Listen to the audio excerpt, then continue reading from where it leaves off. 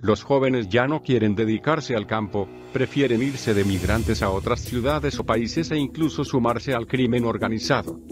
Alertó el dirigente nacional de la Unión Nacional Integradora de Organizaciones Solidarias y Economía Social antes de Cristo, Unimoss, Javier López Macías.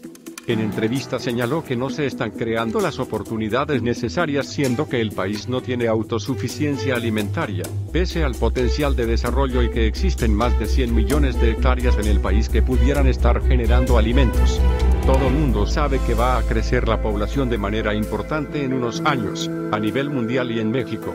En México vamos a crecer un 30% en los próximos 30 años, lo cual implica que hay que alimentar muchas más almas, muchas más gente si no estamos produciendo los alimentos suficientes ni con la calidad necesaria, señaló. Y es que para hablar de ello, precisó, se debería dejar de utilizar agroquímicos que generan cáncer y que están prohibidos en otros países pero no en México.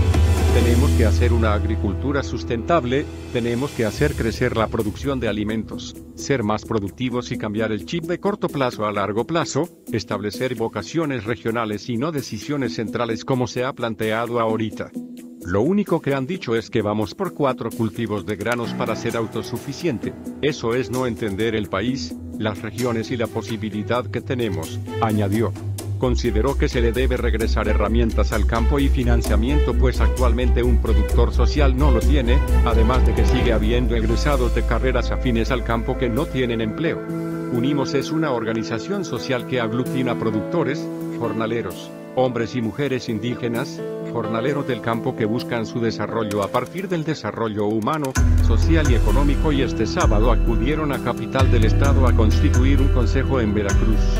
Más información en el blog del narco.com.